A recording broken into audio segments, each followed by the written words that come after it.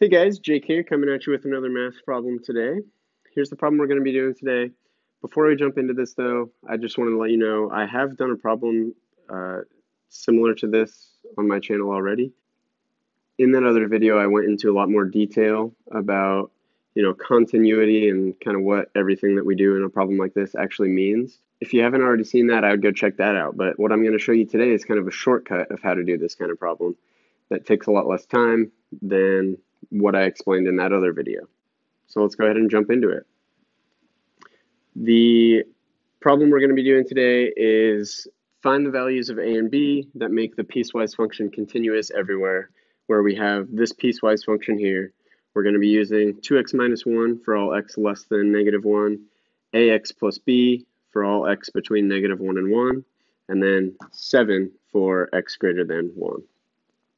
So like I said, I'm just going to be kind of showing you the shortcut of how to do a problem like this.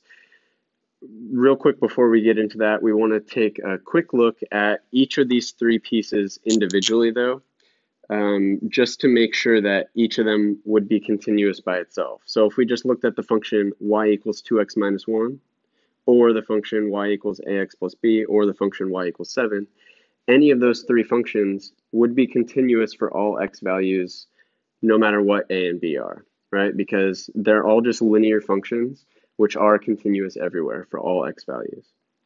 So what that tells us is when we have a piecewise function that's made up of three individual pieces that would normally be continuous everywhere by themselves, we just need to make sure that our piecewise function doesn't have a jump discontinuity when we switch from one function to the next. So in other words, we want to look at when we switch from this function to this function, that happens at x equals negative 1.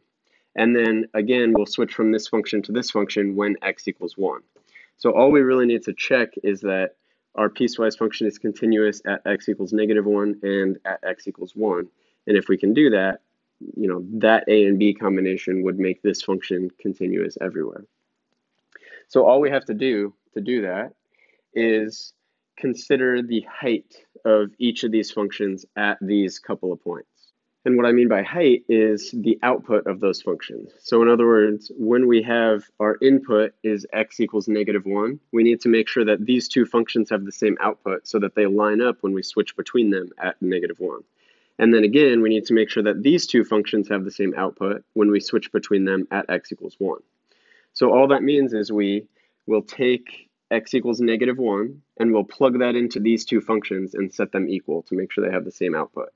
So when x equals negative 1, this function will give us 2 times negative 1 minus 1, and this function will give us a times negative 1 plus b. So this is the output of this function when x is negative 1, and this is the output of this function when x is negative 1. So then the other thing we need to make sure is that this function has the same output as this one when x equals 1. So when x equals 1, the output of this middle function here will be a times 1 plus b, and that needs to have the same output as 7. 7 is just a constant. The output of this will always be 7 for any x value. So when x is 1, the output of this function is just 7. So we need to make sure that our a and b satisfy both of these equations. So all we really have here now is just a system of equations with two variables and two equations, which we can solve using a couple different methods. But first thing that's usually easiest to do is start by simplifying these two functions. So let's do that first.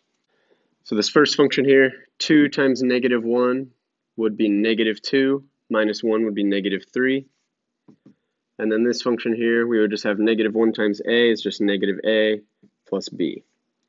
Then our second function, 1 times a is just a plus b equals 7.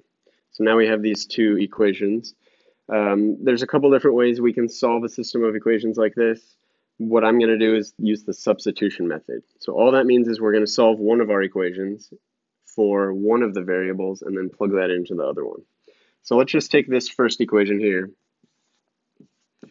and we'll solve this first equation for b, and then we'll take that b value and put it into our other equation. So to do that, all we have to do is add a over to this side. So we'll add a to both sides, and we will get those canceling. So we'll just get b equals a minus 3. Okay, so now we know that a minus 3 is the same as b, so we can take this and plug it in for b here. So that'll give us a plus a minus 3 equals 7, because b and a minus 3 are equal. Now we can just solve this for a. So we'll have a plus a minus 3 equals 7. These will just combine to give us 2a. And then if we add our 3 over to the other side, we'll just get 10. So that tells us a is 5, right? Because if we divide both sides by 2, we'll get 2 canceling there. 10 divided by 2 is 5. So a is 5. And now we can just take this and plug it in for this equation for b that we had to get b. So that'll just be b equals 5 minus 3, so b equals 2. So b equals 2 and a equals 5. We'll make sure that our original function f is continuous everywhere, because it makes sure that it's continuous at those 2 places where it transitions between those 3 functions. So let me know if that all made sense. Drop a comment below if you have any questions. And I'll put a link to another video here solving a kind of a similar problem, so you can keep practicing this stuff and really get it down.